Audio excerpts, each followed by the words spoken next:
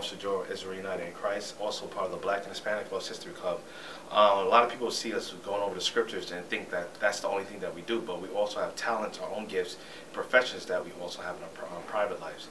Today is my senior recital to graduate from Montclair State University. Primary instrument, the violin, in the concentration in music education. As you guys are going to see, this is going to be something I've been doing since I was 9 years old. It's the violin. All right, enjoy.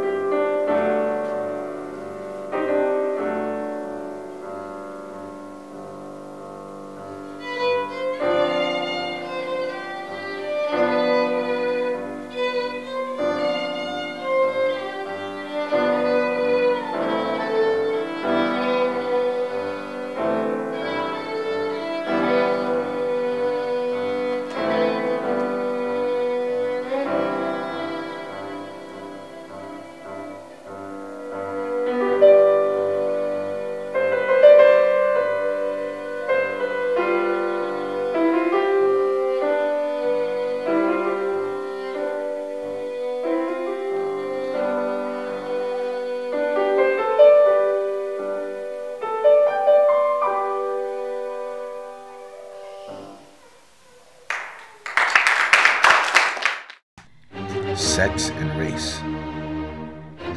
Notes on Beethoven. Because Beethoven was German and because his portraits are usually shown with a white tone and abundant hair, nearly everyone thinks of him as white. Beethoven lovers are certain of this and are generally amazed and even indignant when told that he was Negroid in color and features. However, there is not a single shred of evidence to support the belief that he was a white man, neither from those who knew him nor from his biographers. Notes on Beethoven. Prince Esterhazy on his birthday, in the middle of the first allegro of Haydn's symphony. His Highness asked the name of the author. He was brought forward. "What?" exclaimed the prince. "The music is by this blackamoor? Well, my fine blackamoor, henceforth thou art in my service. What is thy name?" "Joseph Haydn." Carpenters says of this that Haydn's color gave strong reason for the prince's remark, and that Haydn was thereafter called the Moor. As late as the last century, the word Moor was used to describe Negroes in all the countries of Western Europe. Shakespeare used the words Moor and Negro synonymously. In Germany, the Negro was called More. In France, More or Moor. In Sweden, Morian. Thayer, by way of illustrating how dark and Negroid Beethoven was, used the above-mentioned incident concerning Haydn, and adds that Beethoven had even more of the Moor in his features than his master, that is, Haydn. He adds that Beethoven's nose too was rather broad and decidedly flattened. A clear depiction of Beethoven, a classical composer which was mistakenly categorized as being Caucasian, but Beethoven, according to archaeology and evidence documented in the book Sex and Races, Beethoven was black. Joseph Haydn, a classical composer, was black. The Israelites are back.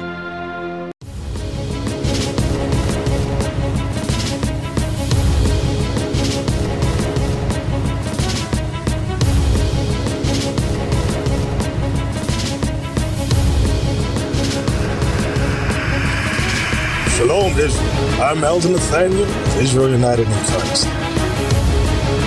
YouTube likes to shut our channels down, as some of you have noticed, ever so often. Subscribing to join IUIC will assure you will always stay connected to our YouTube accounts. We want to do our best to make sure this truth gets out. Please click and join our subscriber YouTube channel called Join IUIC to stay linked to all of our videos.